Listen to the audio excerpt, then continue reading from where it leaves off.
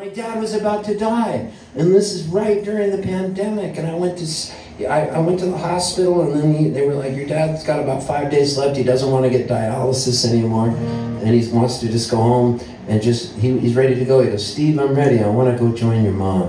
And you know, you can't argue with somebody. He didn't want to do dialysis. He was 90 years old, but his mind was sharp. And it was Thanksgiving, and I was so sad. And we came down from the hospital.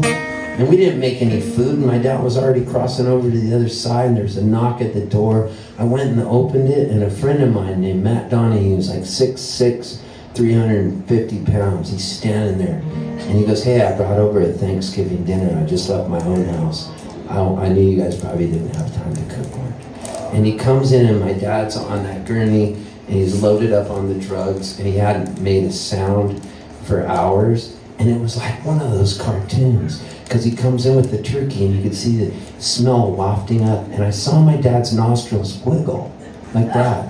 And then all of a sudden he opened his eyes and he sat up and he looked at my friend and he goes, "Are you a sumo wrestler?"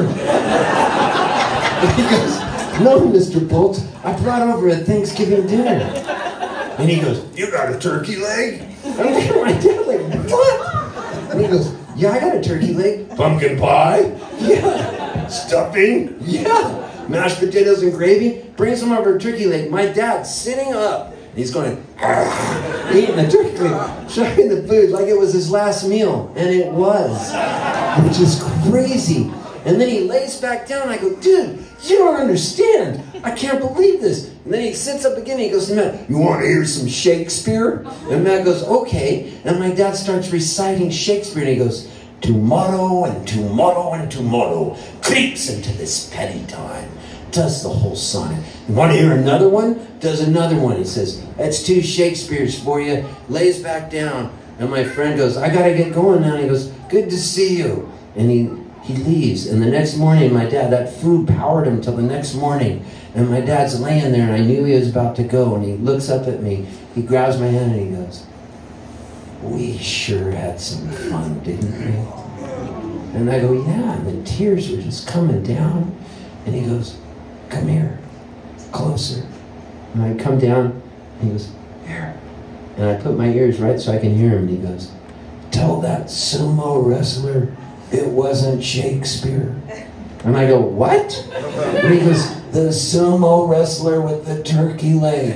The second poem I did was Richard Lovelace to Acosta on going to the wars. Please make sure you tell him. He needs to know this." And I'm like, "That's your last fucking words? Look, I love you?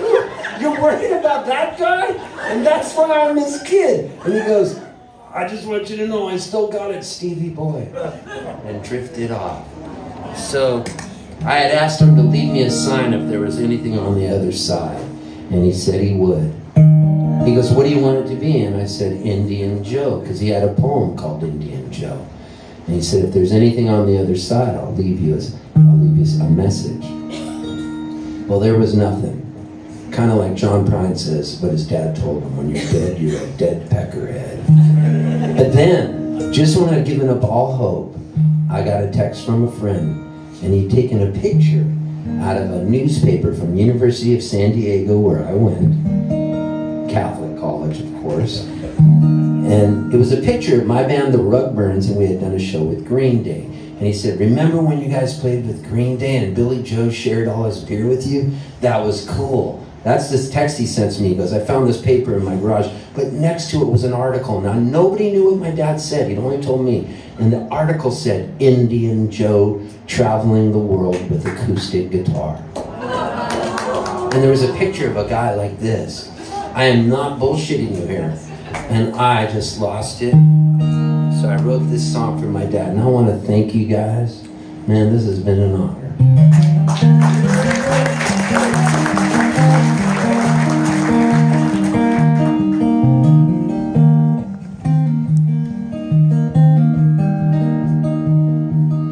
We are all on a conveyor belt in a factory on the wheel of time. Yeah, we don't know when our card clock's out. It was yesterday, we were in our prime.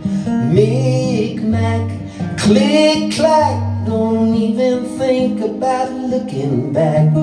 Kodak soundtrack, I remember when my ma had a heart attack.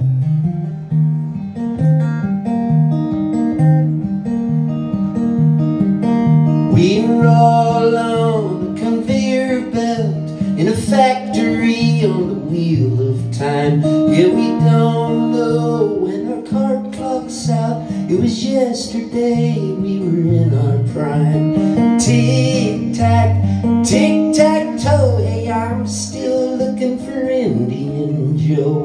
Where the hell did my dad go? Maybe where the river and the rainbow flow. Yeah, maybe where the river and the rainbow go.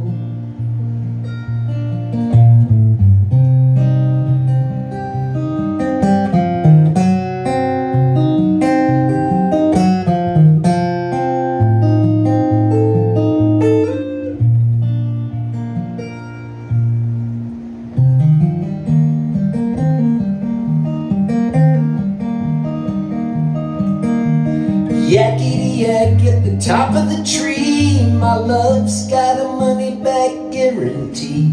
I'm living now in Tennessee, but I still scream Bunsey. Hey, let's go join the Jubilee. Don't let the time run out on me. My mom and dad have gone to sea.